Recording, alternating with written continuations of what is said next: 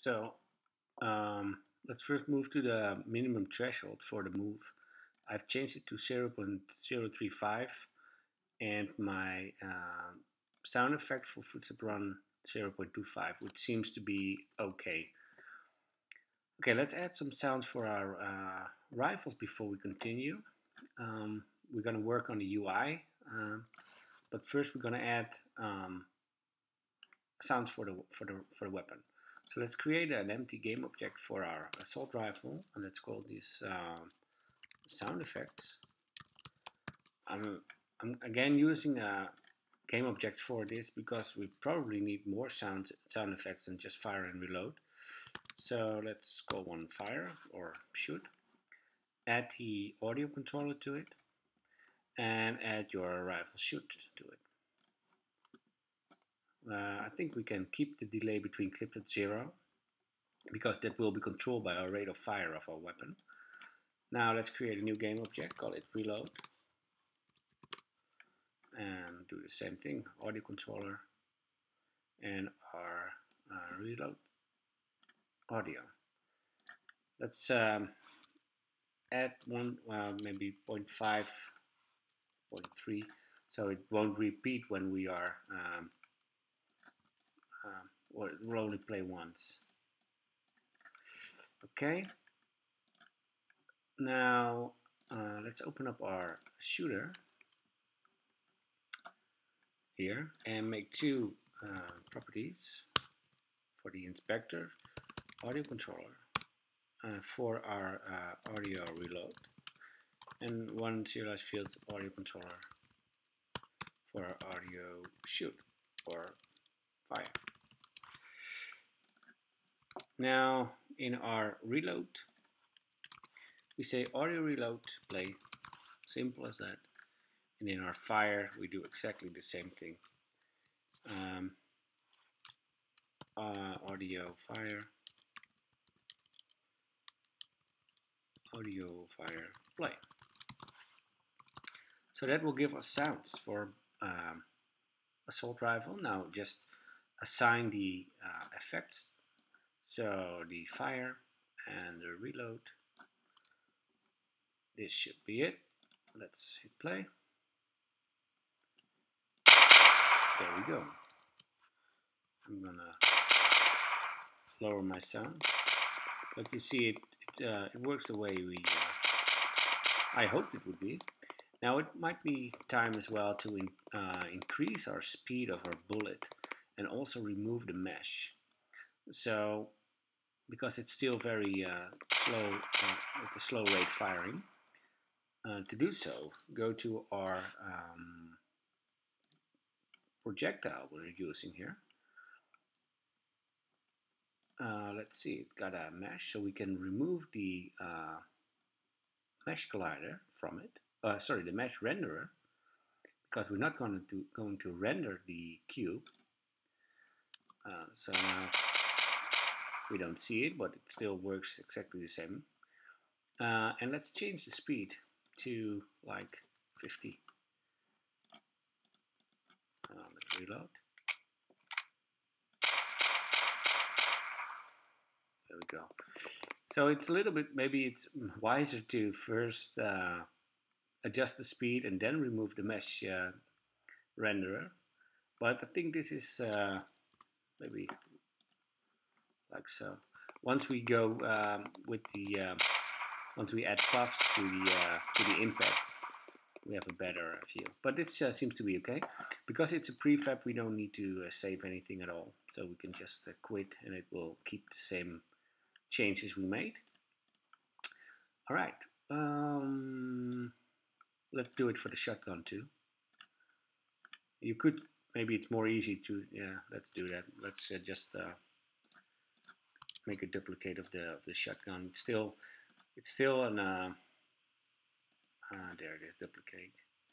It's still a placeholder, so it doesn't really matter if you're not using any different weapons. But, shotgun,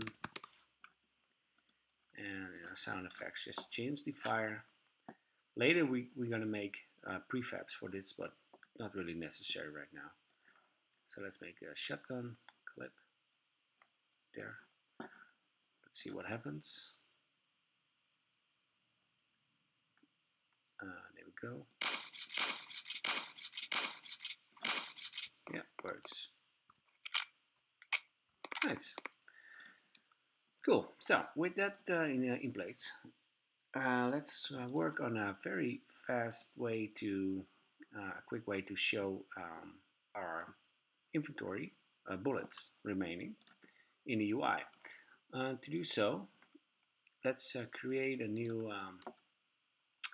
UI canvas. Call it whatever you want, but I'm just going to keep it a canvas. Now I'm going to add a new image,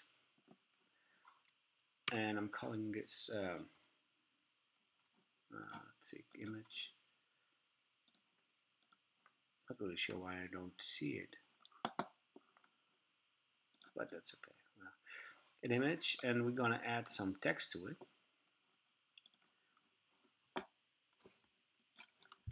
Maybe, oh, there it is. It's in the bottom right. So it could be that it isn't in your bottom right, but in the center. But what we're going to do, we're going to hit Shift and Alt when we change the rect transforms position, the anchor. If we hit Shift and Alt, and we should do set the pivot and also set the position. So if we click here, it will drop us to the lower right part. And then we're going to adjust it a little bit from the edge and here as well. And let's make it a little bit less big. You can of course make this whatever you want. And let's also make it black with like a little alpha, something like this. Background. Let's call this ammo counter, maybe better. Let's make a new UI text element, and let's position this. Let's first align it, text align it to the right, and width of the container was 100. So let's change this to 100 as well, and let's make the maybe like no, let's keep this at 30. First change our fonts a little bit. What it's going to say here for now is going to be like we got 20, 120. This is the left side will be our ammo in the rifle. This will be the active weapon, what we have in a container in our inventory. Okay, now let's make this white, maybe a little bit bigger. Let's make sure it's gonna fit in. Yeah, something like this should be okay. 2120. Okay, let's move it a little bit to the side here as well. -5. Okay, let's keep it like this. Maybe if we add, yeah, this fits in. So let's keep it like this. Now let's create a new script. Let's first create a new folder. Call this UI. And let's call this ammo counter.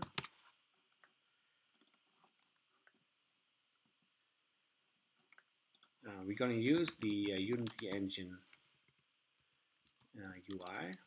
Oh my god, Unity engine UI to get access to the UI components. We need the element which will hold the text element, so serialized field which will hold the ammo counter. Text, and we're going to need a reference to our player, which we have. So let's call this player. Maybe we need an inventory better. So it's going to be container inventory. And when we start, we say game manager. It's like we did a few episodes ago on local player joined. Like so. Then we say inventory equals, we don't have it public, so get component inventory. Right now, this is actually not very, needs to be container, not very proper way to program this, because we are assuming the player has a container, but we're gonna fix that later. Player. So now we have the inventory, and now we need the weapon as well. So let's say we get a reference to our player shoot, because it has the active weapon which we can use. So in our ammo counter,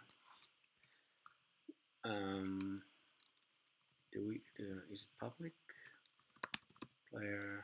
Player shoot, yeah, it's public.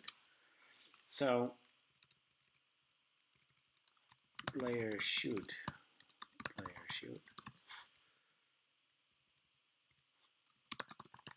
This equals our player shoot.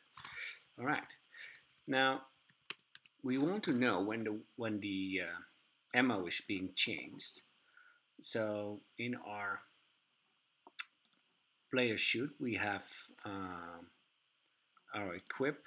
We don't have any. We have fire, but needs to bubble down from our weapon, so from our shooter where we actually are firing. Maybe our reloader even,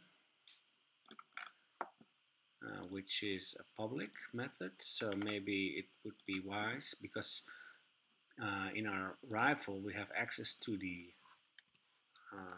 let me check this real quick. Shooter,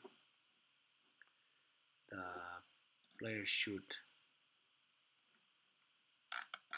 the active weapon is a shooter. Yeah, so what we're going to do, we're going to make an event here in our weapon reloader when the weapon is being changed. So let's make a public system, public event system action on ammo changed, which is could be anything, receive ammo or picking up ammo or whatever. Now when we are reloading, we're going to say on ammo changed. First check if it's assigned. If ammo changed not equals no. On ammo changed. This is taken in our reload, so this is the wrong place. We need to put it here. And our take from clip, which is called from our shooter, when we actually fire with a reloader, we say if the same thing. There we go. Now we could pass in the amount of bullets remaining. We have the inventory here as well, so it might be better to let me check here. Yeah, we could do it from our from our reloader as well. So maybe that is even better to not use the inventory here. But when we have the player shoot reloader, or not, oh wait, player shoot active weapon, sorry. Then we have our reloader, which has the on ammo changed event. Now let's make a delegate for it.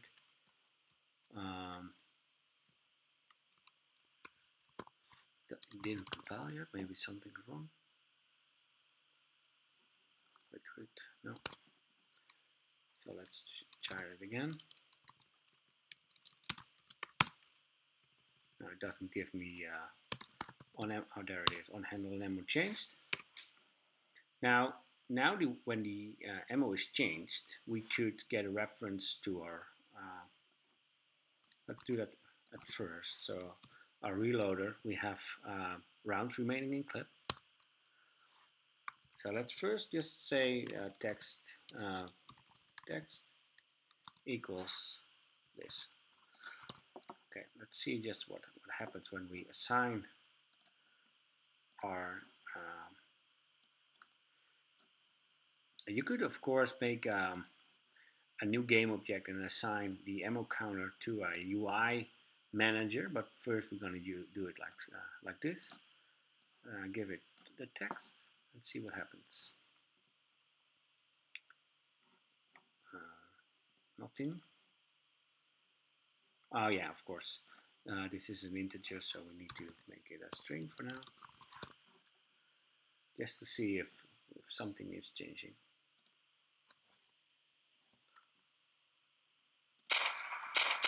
No, it's not. So the event isn't called. So let's check if the print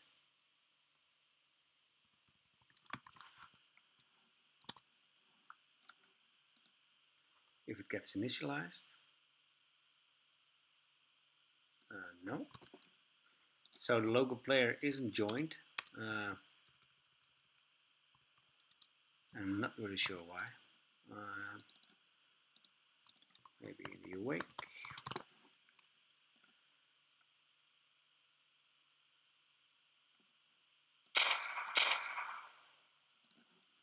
Now we got some more. Okay, there we go.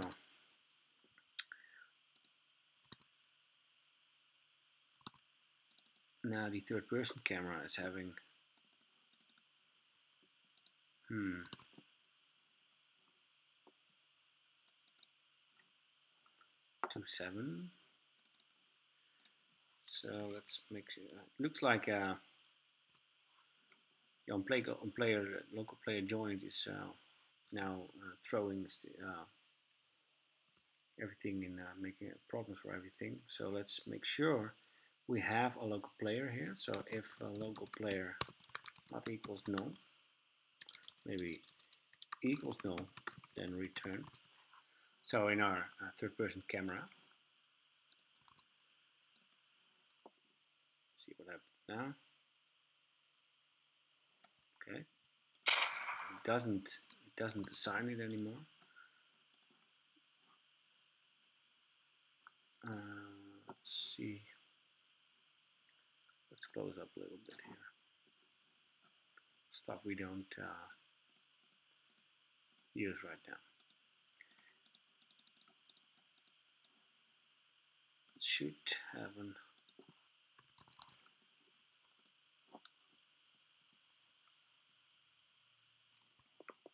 now it works like so.